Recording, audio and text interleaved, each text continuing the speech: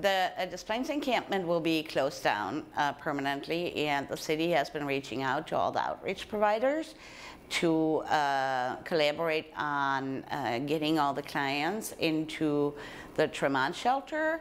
This encampment has for the longest time been unofficially a sanctioned encampment.